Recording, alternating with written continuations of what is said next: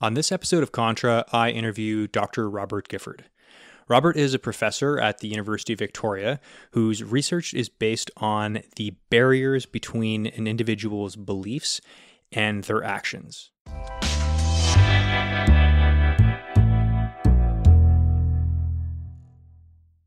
Welcome to Contra, Professor Gifford. Thank you for inviting me. Yeah, so you've written at length and spoken around the world about factors surrounding our inaction on climate change, specifically people who actually understand climate change and believe it to be a problem. Rather, not so much understand it, but they believe it to be a problem. However, they have these obstacles in their life preventing them or giving them a sensation of prevention of actually doing something to change about it. Yes, most people now accept that there's a problem. In fact, almost everybody now does. Even the skeptics are, the kind of neo-denialists are saying things like, okay, yeah, I accept that it's happening, but I think it's just not very important. And so that's how that's the modern skeptic, as opposed to saying that it's not happening at all. Yeah, and I have seen kind of a change in people saying that it's not happening to saying that it's not caused by humans or just basically there's just I've noticed that as well. Is there's the skeptics have kind of changed their tune a bit, and they're becoming maybe more nuanced in their skepticism as well. Yeah, I mean, it's an old objection to say that it's all caused by nature. The new one is, yeah, I even accept that humans are causing it because of the levels of greenhouse gases. So I even accept it at that level, that it's anthropogenic, but it's just not going to cause as much problems as people say. Yeah. One of the things, this is kind of a personal belief, that people have these like fundamental religious wirings, and it seems people want to attach themselves to a person or an idea, a system of people or ideas. So something with, when you talk to somebody, even on behalf that somebody's advocating on behalf of climate change is real and we have to do something about it, I find that a lot of people, they don't understand the science on either side. They're just kind of, to me, it's like if you replace some of their facts with they're referencing, you might as well say like they're referencing the Bible or faith or the priests. They're talking about science this way on both sides of it. I've kind of like I don't think like fundamentally human beings are scientifically minded, right? It's like it's a discipline. You have to train your brain to actually think in that way. Yeah, that's true. I mean, you have one of the dragons is a kind of religious-based one. On the other hand, I think a lot of the dragons have to do just with which tribe you're in, to use that term broadly. I don't mean indigenous, but I mean which kind of intellectual or social tribe you're in. Yeah. So that you get if you're in one of those bubbles, you get a lot of pushback if you don't subscribe to the bubble or the tribe's views, which of course can ultimately go back to religious views. But I think the more salient, proximate problem is being afraid to say something because your neighbor, your family member would get on your case about it. Yeah. Yeah, and I suppose kind of what I was saying is, let's go back 800 years ago or something, and if somebody was a non-believer in whatever religion was in power at the time, let's say Christianity, they wouldn't say anything because, of course, they don't want to be challenged by their neighbors because their neighbors are all devout believers. There might actually be only a few people in their town that have actually read these scriptures and believe it for some reason above just an authority told me this is what to believe, and all my neighbors seem to believe it. And I guess I'm kind of proposing the same thing for ideas like this in our society. Yeah, I mean, we have in some of our surveys included scientific knowledge as one of the questions, and so we would ask 6 or 8 factual scientific questions. And you're right that probably the average mean score, I'd have to think about it, but the average mean score out of 8 might be 2.5 or something. Yeah. And the other questions are not answered correctly. So it's true that most people, and it's possible that most people on all sides of the issue aren't really up to date with the fundamental natural science of the issue. Yeah, it's so difficult, right? And you can always find, like, the climate change deniers. That's part of the problem, is you can always reinterpret data to be perceived a certain way, right? And make predictions and make forecasts so that it's pretty compelling to the layperson. Yeah, and the other typical strategy is cherry picking. Scientists in good faith do make mistakes. We all make mistakes. And so the famous one was the guy who sort of overstated some of the rate, I think, at which mountains in Nepal or around Everest were going to melt, and he made an actual mistake, and then of course he got jumped on by denials and skeptics as representing all the rest of science, etc. Of course. So, or temperature actually rises a wee bit in Washington, D.C., and certain important people there think that means it's the end of climate change. Yeah, and you know what? That kind of reminds me of, I've had this exact situation happen to me a few times where somebody will say, oh, this week coffee's bad for you, next week it's good for you. Who knows what to eat? And they're just eating like a cheeseburger and washing it down with a soda. It's like, well, no, like these are minor studies that are overblown by the media, and that cheeseburger is not good for you. You're just rationalizing your choice to like avoid common sense, and which I think now, and that's kind of that's a big question I have about the Dragons of Inaction that you've put forth for that people basically internally are avoiding action. Based on these dragons. So, sorry, I'm kind of rambling here. The question I have is the knowledge of these dragons.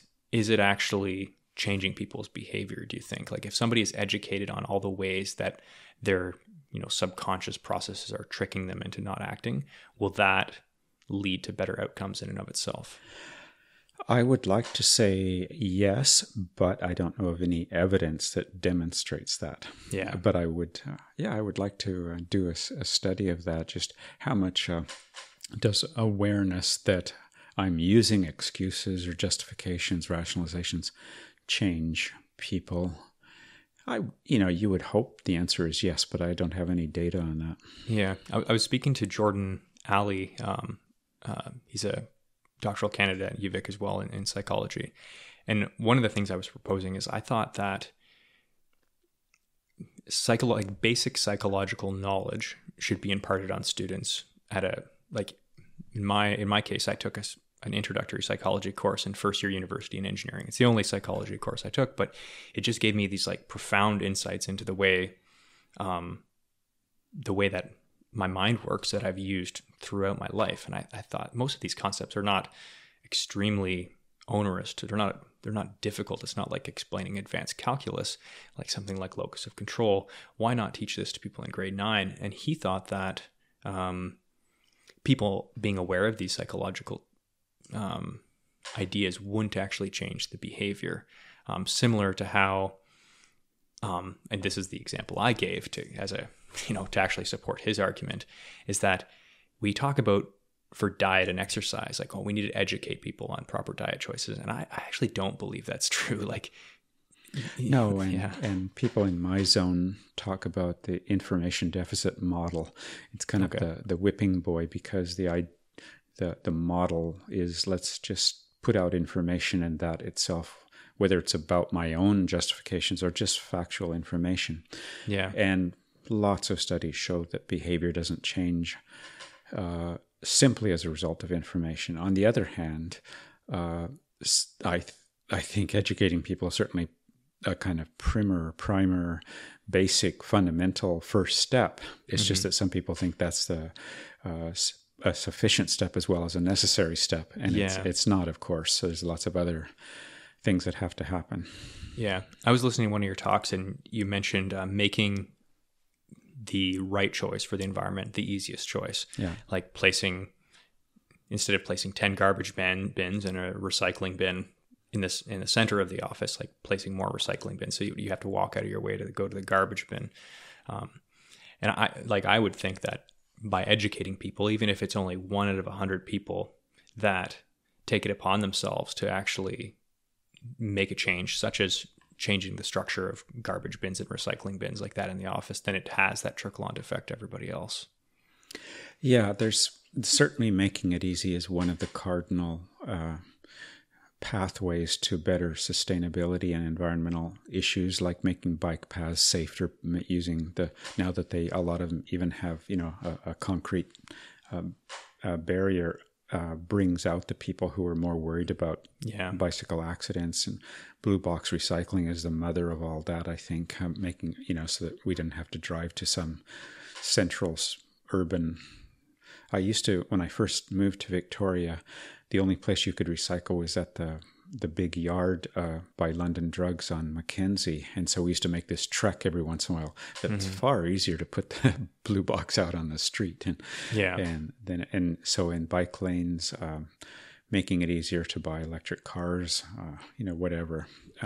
Yeah.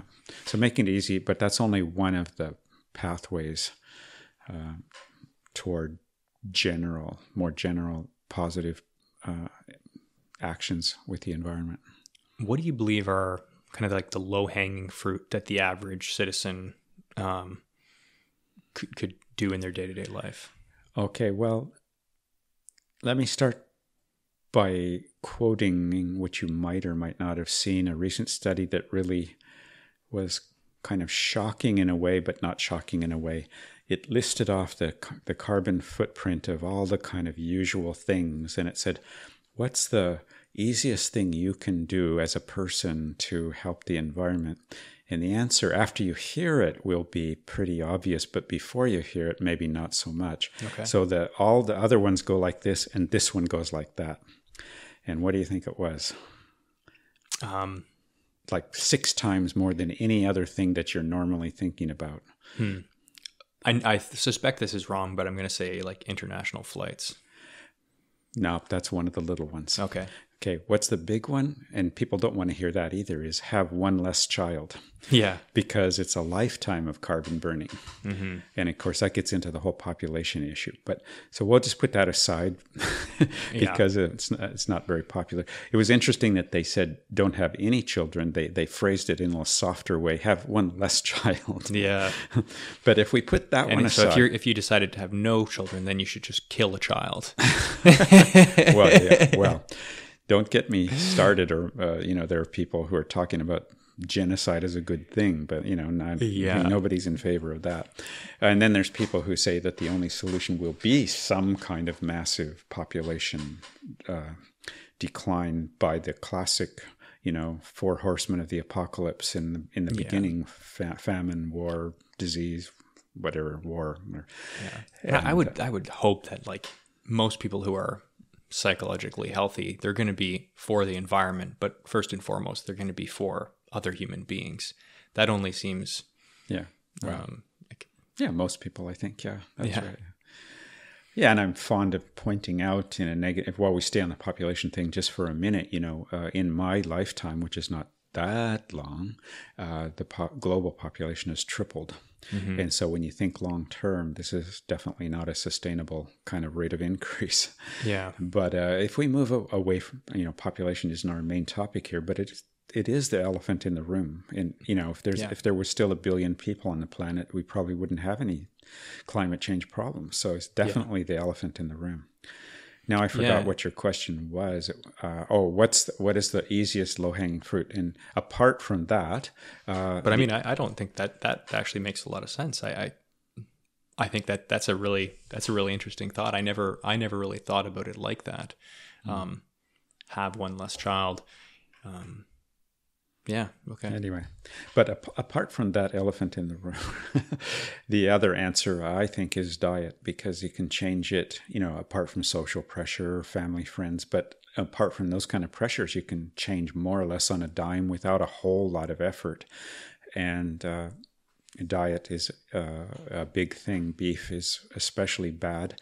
And what's coming out now are finer distinctions between different kinds of food. So, for example, cheddar, according to one recent study, cheddar cheese is worse than some other kinds of cheese. So if you're really into the finer aspects of it, diet is a big thing. But generally speaking, it's the red meat that's the bad guy for that. But so and that's what kind of proportion of that would be? What kind of of say the average person's carbon footprint? How much would diet play into that? Well, the estimates vary because it depends if you take into account, say, the transport of animals or not, or the water they drink or not.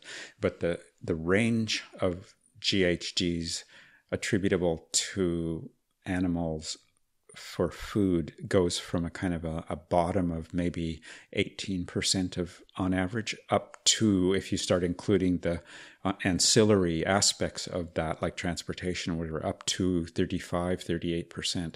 So I think a lot of people underestimate, if we just pick an average between the two, between 18 and 35, like a quarter or maybe even a touch more than a quarter. And a lot of people either aren't aware of that or just don't want to change. Of course, there's that, but it's a big deal. Yeah. The other thing that's pretty easy is home energy use, because we could all in the winter put on more sweaters, and that's pretty easy too. Again, a lot of people don't want to do it, but so those are the easy ones. I think air transportation, believe it or not, has a big image, but actually so far it's something like 4 or 5% of global emissions. But on the other hand, it's apparently the fastest growing segment of carbon. So, the whole thing about flying is maybe overestimated so far compared to, say, diet. I imagine it's kind of a juicy target for some, though, because it's a small percentage of people. Even though it's only 4 or 5%, it's a very small percentage of our population actually causing that damage, whereas everybody's eating.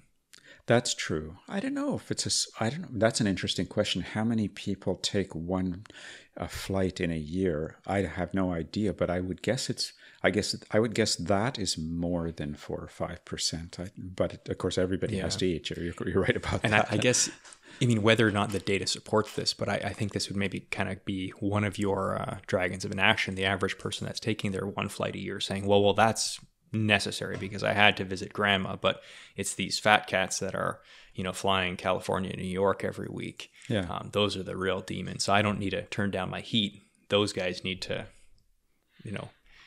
Yeah, this is one of the justifications there. The other one that I like is the boss. I call it in, just simple language, the boss made me do it, which means I took that flight, but I didn't really have to, but I tell people that the company wanted me to or something like that.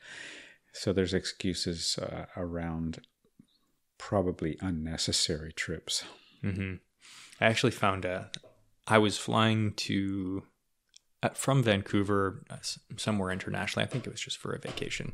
And we ended up getting delayed, and I met this person at the airport, and she was going on this trip with 12 other people for this meditation retreat in India for a week. And so I ended up having dinner with this group of people, and they were all very kind of, in my mind, they're pretty self-righteous.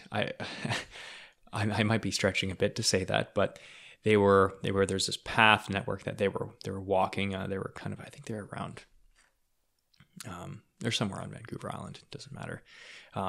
And I guess there are these younger kids that were going into this path and cutting down a couple trees to make it better for mountain biking. And they basically stopped these kids from cutting down the trees and kept the nature. And they were very proud of themselves for this. Meanwhile, they were flying to India to sit and think for a week. Yeah. So citing other people's sins is a very prominent justification. So, for example, Al Gore lost a lot of persuasive power because, Al Gore lives in a big house. Yeah. Which is, of course, maybe not the best thing, but he inherited it, whatever. But what it does is take down his intellectual arguments which are presumably correct by referring to something that's not directly related. But Yeah. the "You're a Hypocrite" article or argument is you're a hypocrite, so that justifies my bad behavior. Yeah. It's not logical or rational, but it's common. Yeah, a friend of mine sent me this chart of like the 20 most common logical fallacies, and that was one of them. I forget what they called that one, but it was something like, character defamation to discredit the argument, rather than addressing the argument itself. Yeah. Yeah, that probably, I think it came out of a recent issue of New Scientist. I subscribed to that because they put the dragons on the cover, so I subscribed to it. But there was an article about the 20 most common logical fallacies in there. Yeah. Yeah. So there was actually one thing that was interesting to me as well. So with some of the larger, like there's the personal level things that we can do, turn down our heat that you mentioned, drive less, get an electric vehicle, recycle.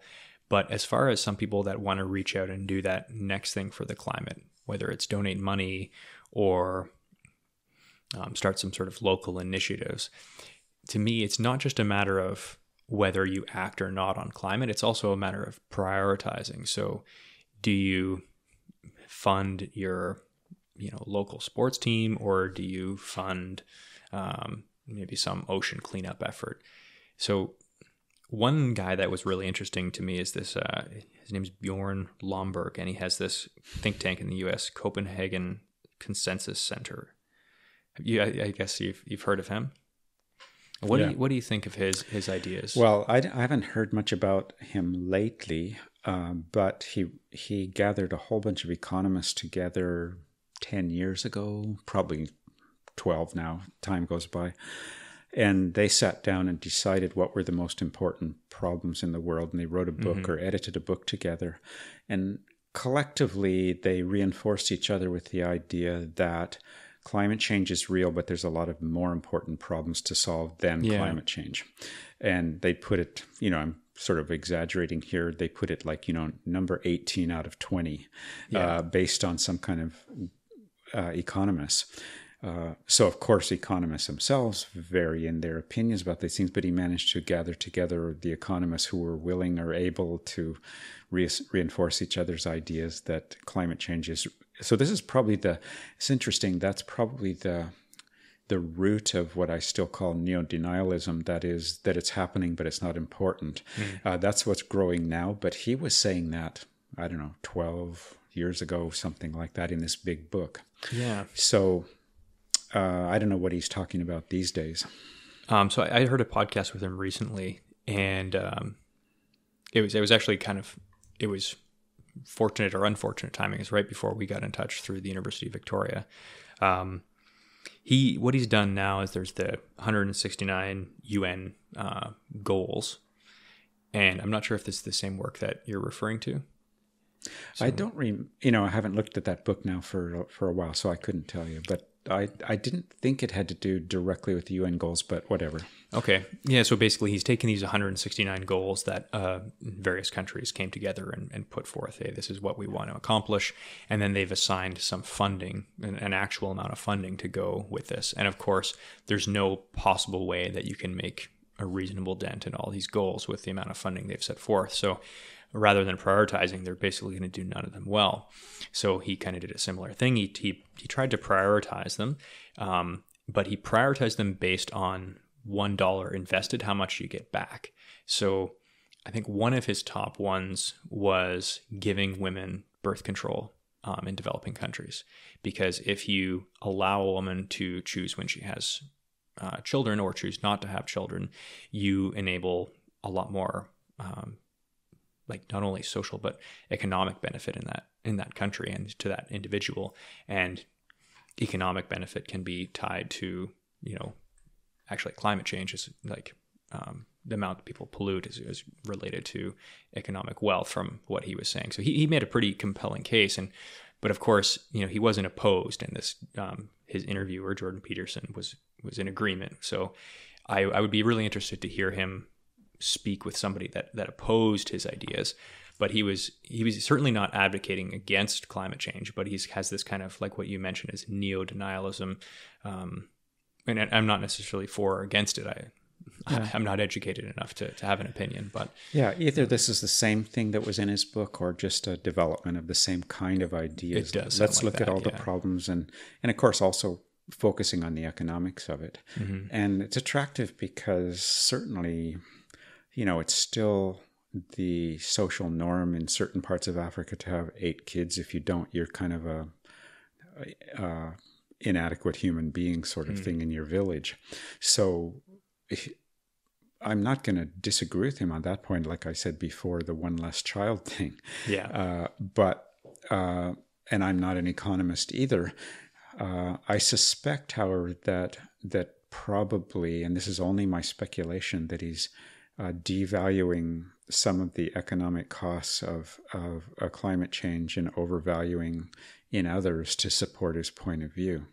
So, for example, even like the insurance companies and the reinsurance companies, which, the insurance companies for the insurance companies are doing all kinds of things toward positive action toward climate because they see huge costs from floods and storm surges and drought and whatever. So I'm not myself an expert on that, but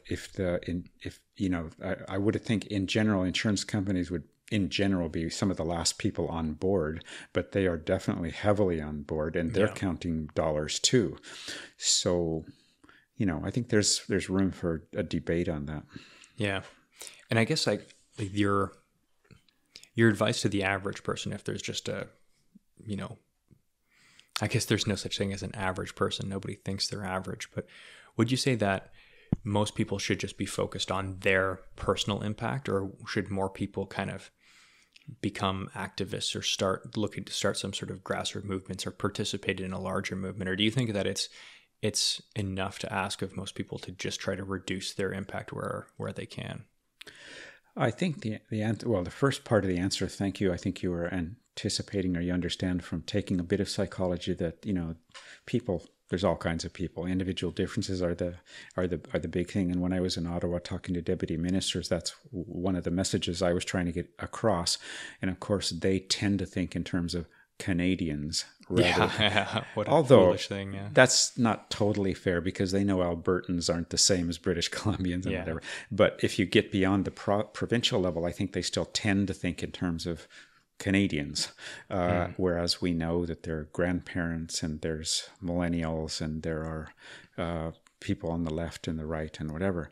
So to answer your question, I think I'm a both and person. That is, I think people should do everything they can in their own life. And if you read the whole article on the Dragons of Inaction, I call these people mules, meant in a positive way. They're already doing everything possible. And I when I give talks, I advocate that these people should get more recognition and more incentives or tax breaks or whatever, almost like income tax. They should get, here's what I did last year, might have to be checked or verified, but and therefore I get a bigger tax break or something, or at least some local recognition. But the other, and why shouldn't? I'm totally awed by the youth movement that started by or most popularized by Greta, the Swedish young woman who's talking about everything. And the interesting thing on her side is that she's being very careful not to be a hypocrite. She won't take a plane. So she won't fly anywhere. She'll take a train and that's about it. Yeah. And of course, she's famous enough in some quarters that she could fly around and give talks and whatever. So she's walking the walk and all that. So sure, why shouldn't people? Well, here's where I disagree. And I had a debate with a person on The Current. I don't know if you heard that interview or not, the CBC show. No. In New York, who's ready to go to war.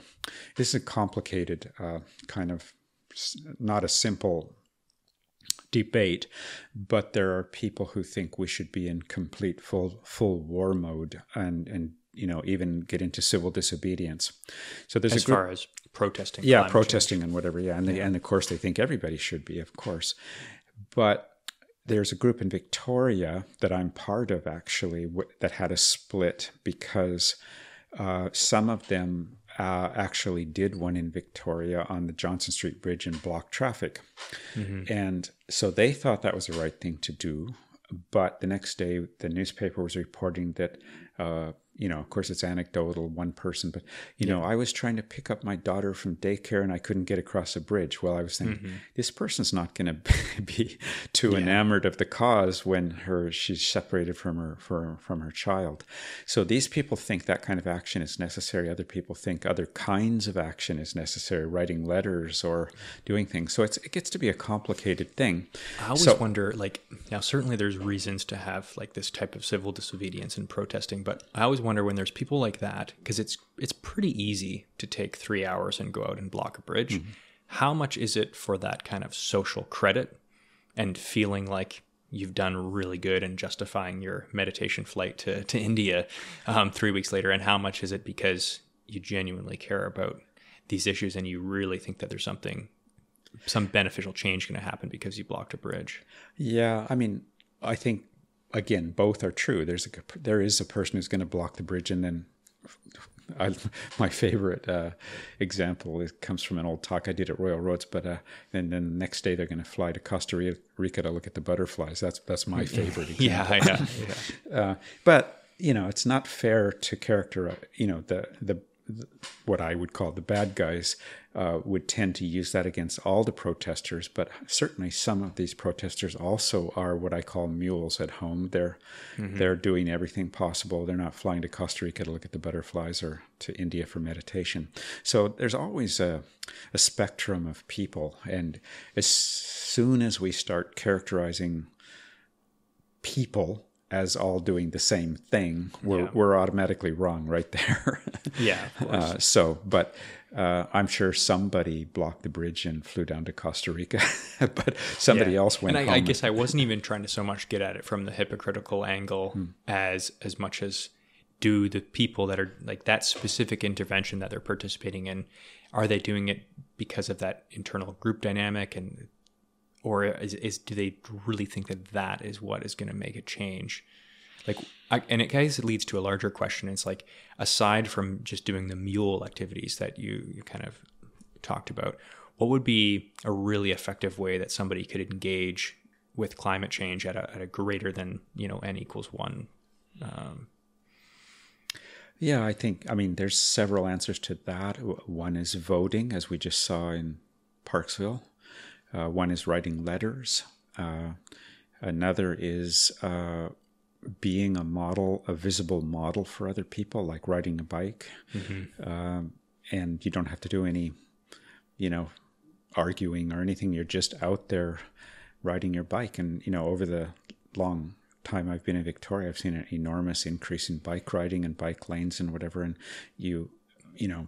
people start to say, oh, that's a good idea. Maybe I should do that, because they see the mules in action.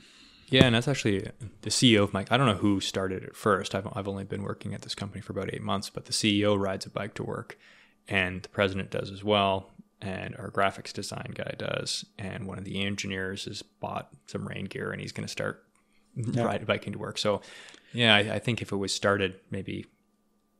Yeah, I think because of the top is doing it. And what you're alluding to there is important too. It's probably more important, perhaps unfortunately but true, if important people do it. So I think, again, I'm not exactly sure of my facts here, but I think the president or prime minister of the Netherlands rides a bike too. And so, the more you have somebody who's important, or... in some quarters, the rock star or the, doing it, then as long as, we think rock stars are probably hypocritical, and they probably are. But anyway, somebody who people look up to doing it, then it becomes the norm, or can become the norm. Yeah. And it's almost kind of like what you said before about making the right choice easy, is rather than having to overcome that social pressure, that kind of that first person to go, first person to ride the bike, first person to ditch their truck for a car, that person can make it easier on the next people, which then make it easier for the next group of people to follow. Yeah, and even economically, I hear you talking, anytime a new product is invented, a Prius or a bike or whatever, they always cost a lot at first when there's not many of them made. And then the more that are made or used, the price per unit goes down, and it becomes easier just simply in price-wise for more people to do it as well. Yeah, and like that's one thing I really like at a company like Tesla. So I mean, I'm a big believer in the free market. I think that if people are free to give choices, ultimately human beings in general are good, and we're going to make good choices. Now, I think there's a lot of corruption, and the free market is not completely free, but something like Tesla, where it's a profitable company, that somebody, it's hard to say what something's worth, but is this electric sports car worth $100,000? I mean, no more or less than a Corvette or a Lamborghini, but somebody can look at that purchase perhaps as almost like a donation. That's right. They're getting the product and they're getting everything that comes with that. But at the same time, they're taking that $100,000 and investing it, or not even investing it, but giving it to a company that's doing the right thing rather than doing it to a company who's, building a monster truck, right?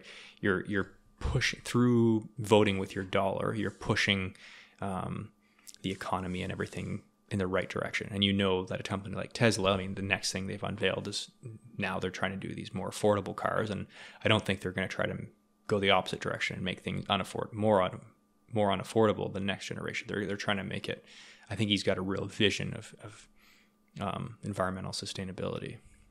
Yeah, that's even a complicated issue in my view. I think first you should check the stock price in Tesla. I think they've had a big kind of stock crash lately, so I'm not so sure about. I think they are having some difficulties, but anyway, from the car purchaser's point of view, it is a kind of a vote in the right direction. Mm-hmm. In fact, I walked to the university, and so you walk every day and you notice things. So I saw a house where for a long time there was a Prius, and now I notice there's a Tesla there. So they sort of went from a regular car to a Prius to a Tesla over a couple of years. Yeah. So there's this kind of progression aspect to it too. Although I wonder with something like that, and now of course their Prius has been downcycled, so somebody else, instead of having a beat up old car, now they have a Prius. But I wonder if we're kind of, sometimes it's easy to have these like consumerist impulses be hijacked by like the feeling that you're doing something good, like by buying this $100,000 car with this super heavy lithium battery. Maybe is it better to just get another 5 years out of your gasoline car rather than, but I don't know. I mean, or the mule would say, just don't buy another car at all. Yeah. Get on the public transport. Hello. Yeah. On your bike or walk or whatever. My son is a mule in that respect. He has a very good job. He could buy a car easily, but he chose to live and this is what I tell my students too, is you look around for a place to rent or whatever. One of the simple things you can do, you can't do it every day, but when you change residences, do your best to locate yourself close to your work or school so you don't have to drive. It's making it easy based on a residential choice sort of thing. And so he could buy, I'm sure he could buy even a Tesla. But so what he does is whenever he actually really needs a car, he buys one. He uses one of those, not Uber, whatever those other things, Modo or whatever, those kind of things that are parked around in Vancouver. Yeah. And so, in fact, my other daughter has no car either. They just get along, and they use a car when they really need one, and they do their best to live as close as possible to their work. Yeah, and I guess that's kind of what I was getting at earlier. Like you stated a lot better with something like Moto. It's a better example than Tesla, perhaps. So somebody's gone out and created this car sharing program, which is allowing your son to not make as big of a compromise while still making this really green choice. So a company like that, it's like, they're enabling people. So that's, to me, something like that is a lot, just my gut feeling on that is I like what they're doing a lot better than something that would be just purely, we're just a charity. Because when it's a charity, I feel like all of a sudden when you're not accountable to making a profit, for me, it almost, I just worry about accountability within the company. It's like, what are they actually providing? Whereas if you're doing something, which is like leasing out these cars so people don't have to own them, I just feel like now you have to be profitable. So there's a certain efficiency it like imposes upon that organization. Yeah. I agree. Okay. Yeah. Cool.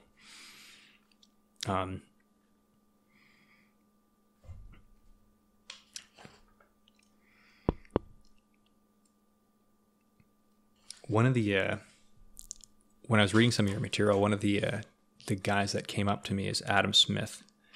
Have you ever read any of Adam Smith's? I never read the original, but I know his basic philosophy. Yeah, that's all I could read as well. I've read as like a summary of his works, and he was interesting because he was an economist, and as well as kind of like a philosopher, kind of psychologist, self-appointed. I'm not sure of his official training, but economist, I think. Yeah, by trade, yeah.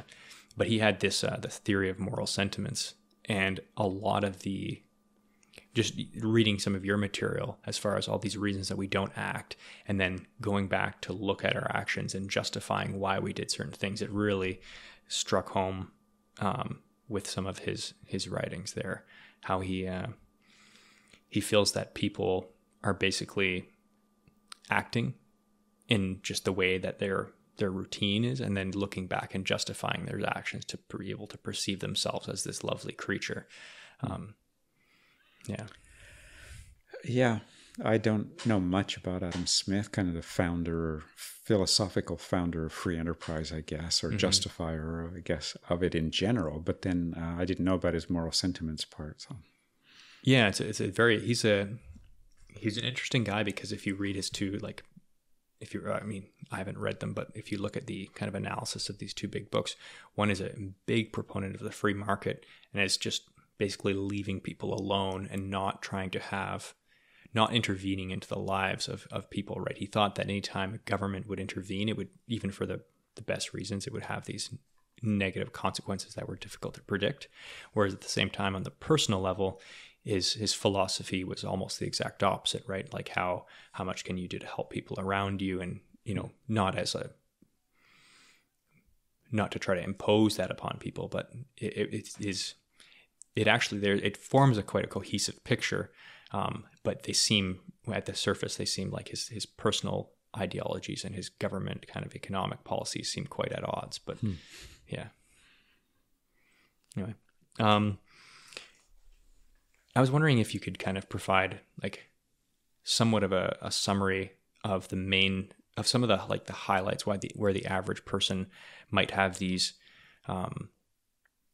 mental shortfalls. Like, say the average listener of this podcast, where they believe in climate change. What are some of the things that they should really reconsider in their life that they're doing, and like to think about where they're using these logical fallacies to justify their actions? Yeah, that could be a very articulate way of asking what I often get asked by journalists, which is usually, what are the top 3 dragons? Okay. Yeah. But I like the way you ask the question. That's a good one. And when I just kind of cast my mind upon them, I think one of the biggest ones that is probably pretty easy to overcome is I've begun to just call it CGA, my own acronym, but it means conflicting goals and aspirations. And the problem is that we all want to do a lot of things in life. We even good things. We want to donate more, be charitable, get exercise, look after our kids, whatever. So these are legitimate other concerns. But they can be used as an excuse too. That is, I have to do this, but you didn't really have to do that. You could have donated more time to developing a more pro-environmental lifestyle. So it can be, CGA can be partly real in the sense that, if you didn't feed your kids, you'd be in trouble, and partly not real in the sense of using any of, not just kids, but whatever, as an excuse. So that's one. And another one that catches my eye is what economists So I call... guess like to prescribe that to the individual, like if you were to Take another look at your priorities, I Yeah. guess, and say which ones are really real and which ones are kind of enabling you to do less for the environment. And is there maybe some intervention you could impose upon your life and just commit to that? Yeah. One thing I noticed in the military is that if you have an operations center, say you have 3 people running it and there's a bunch of information coming out, it needs to be, cycled and then basically pushed back, like decisions have to be pushed out and given to the whoever's operating in the field. So it's always a hectic, busy place, all these decisions being made. So often there's always a cry for more people. But no matter how many more people you inject in the operations center, they're always chaotic and busy. And I think it's just because people in that environment, when there's lots of decisions being made, they find things to fill their time. And the problem is actually if you put too many people in the operations center, now all of a sudden you'll have these like spreadsheets and charts that have to be filled out. And then they'll push these down to the soldiers in the field. Oh, fill out this, fill out that, fill out, this report. So it just turns into this monstrosity. That's kind of what I'm wondering about what you're saying. People are like, my day is full from 6 a.m. when I wake up and I make breakfast for the kids until 10 p.m. when I go to bed. Like, where could I fit this kind of intervention in? And in my mind, it's sometimes you just have to commit to it and force it into your schedule, and room will just appear.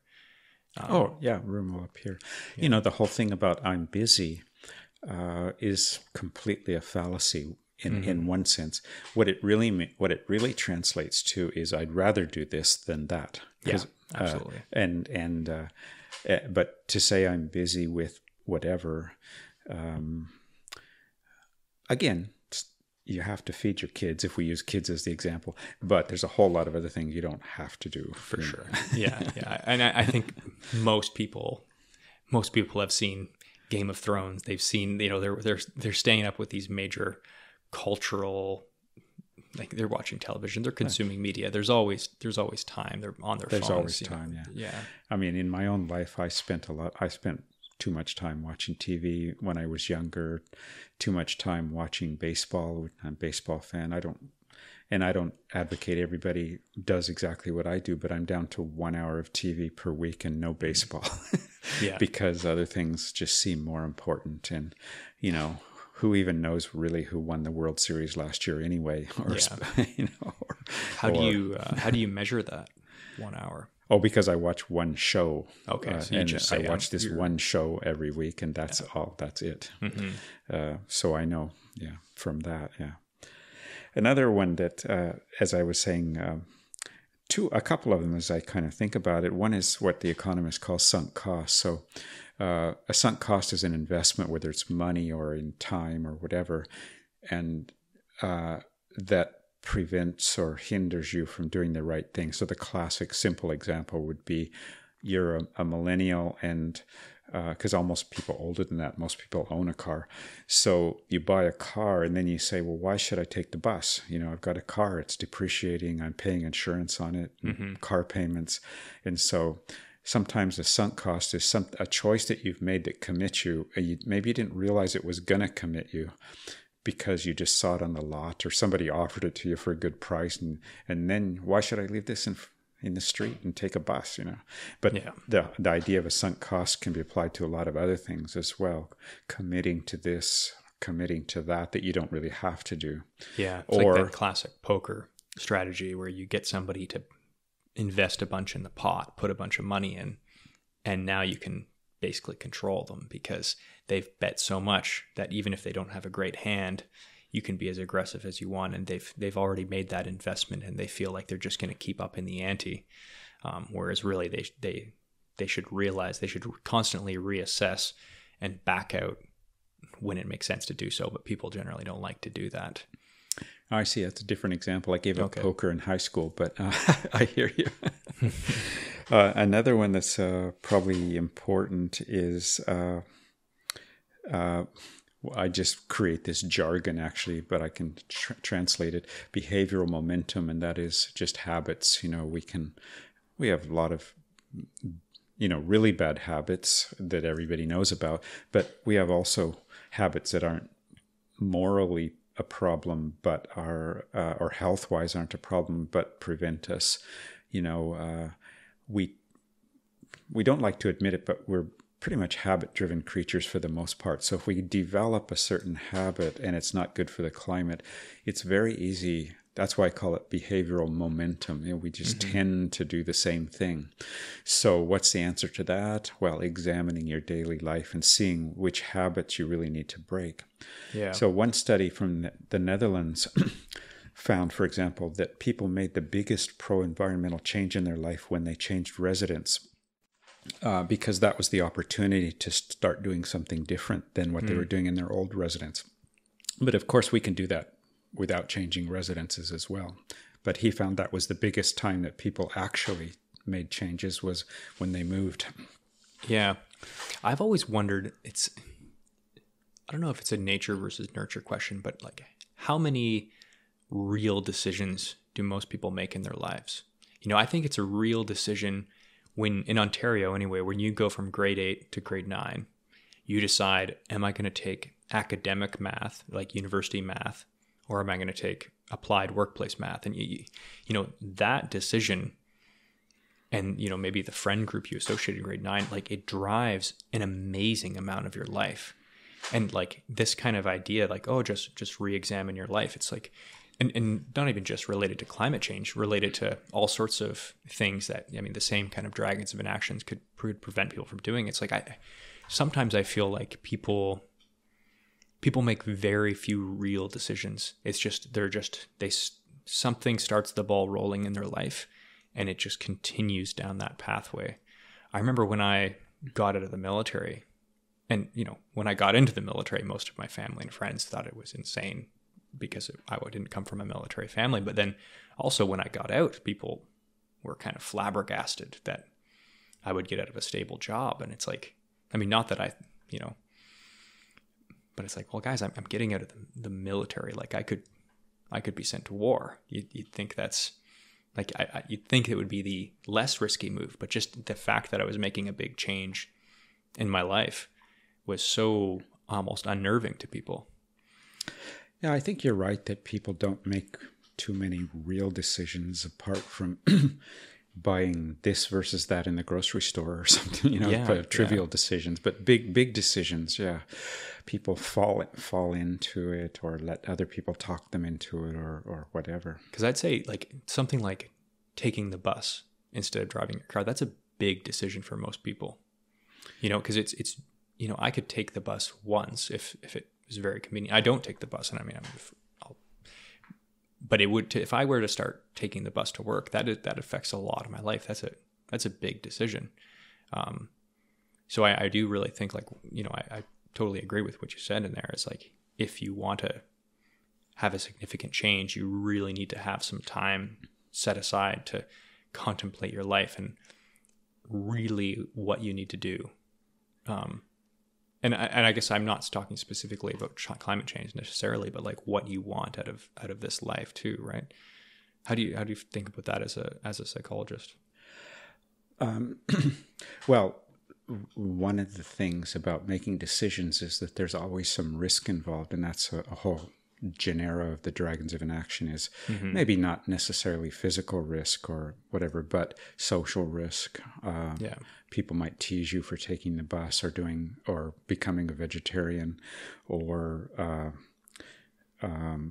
functional risk. If I buy a Tesla, will the batteries give out, or will I be able to find charging? And the kind of stock, here I am talking about people in general when I don't believe it myself, but let's just say many people are risk averse. So they rather keep on the same path because going off it is social, functional, temporal, 6 kinds of risks actually. And so people avoid risk. Yeah. And like, I think one of the trickiest parts of climate change is it's not a very good balance of risks, right? You have a certain amount of risks that are very real and visceral to most people, like social ostracization. I don't know how to say that. Ostracism, compared to the risk of climate change, which is very nebulous and, things are going to be bad, yes, but what exactly happens is difficult to quantify. People have all sorts of doomsday restrictions. Some people, and of course, and then there's the extreme deniers, which say, it'll be barely anything. And, Donald Trump-esque, oh yeah, temperature's nicer today, so obviously climate change is great. But it's a nebulous thing. Whereas if you have a big, which is very difficult, even like I said, to change jobs, if you're changing jobs or changing cities, there's very real risks of doing that. But there's also very real risks and very real pain that you're experiencing at the moment. So there's a lot more impetus behind like making that decision. Whereas climate change, it's particularly hard. So me, for example, if I were to start taking the bus to work instead of the car, there's no real like tangible payback for that. You know what I mean? Yeah. So that gets into one of the other main problems, and that's this sense of whatever I do doesn't matter very much, because the payback isn't right now, and one more person taking the bus is just not going to change, except it changes a lot for me, but not for anything else. Yeah. So that's a difficult one, because lack of perceived behavioral control, basically, or lack of feeling that you have agency or an impact on things.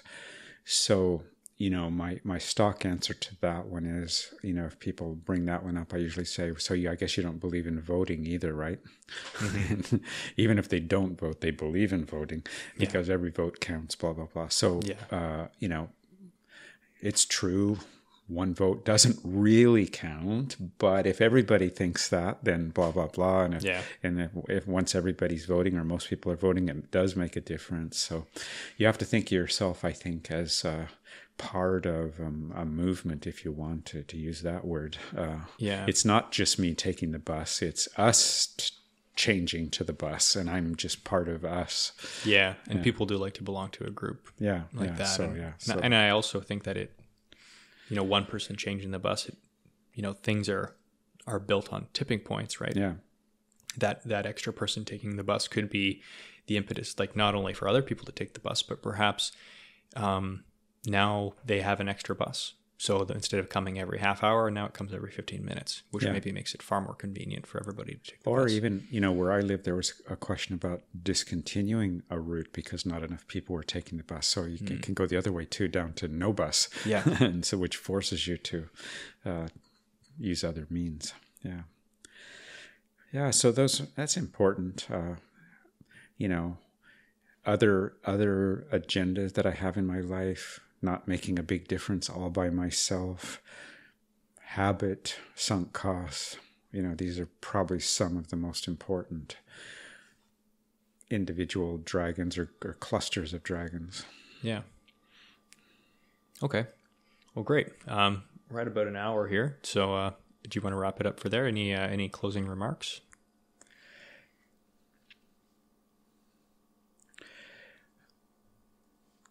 I would just challenge people listening to really examine your life and try to overcome any of the excuses that you're using that, when you really think about it, are excuses that you really could do a better job. You could at least write a letter to an MLA or an MP. There are things that you can do. Don't even take all that much time. Maybe it means a protest, but I wouldn't block a bridge. But forming a group within a neighborhood, for example. Blue Boxes apparently started with one woman bringing her friends over for coffee at a time when most women weren't working in the neighborhood, and they started talking about what they could do, and that's in North Vancouver. Right. And that's supposedly the origin of all the Blue Box movements. Wow. Is this group of women just having coffee in the morning because they weren't working. Yeah. and one of them sort of saying, hey, we could do something here. We could do something here. So just like a grassroots, a true like grassroots thing. And people get a lot of, what can I say? A lot of personal benefits, I guess you could say, from being with other people doing something. I guess that's my other important messages. Do it with somebody else who cares. And Yeah. it's like going to the gym, like going to the gym by yourself. You just don't do it half the time. But if you're going to the gym you're pulling that person sometimes, the other person's pulling you sometimes. Well, it's the same thing with climate change. Let's all pull each other along. Yeah. Okay, great. Well, thanks so much for your time, Robert. It's greatly appreciated. You're welcome.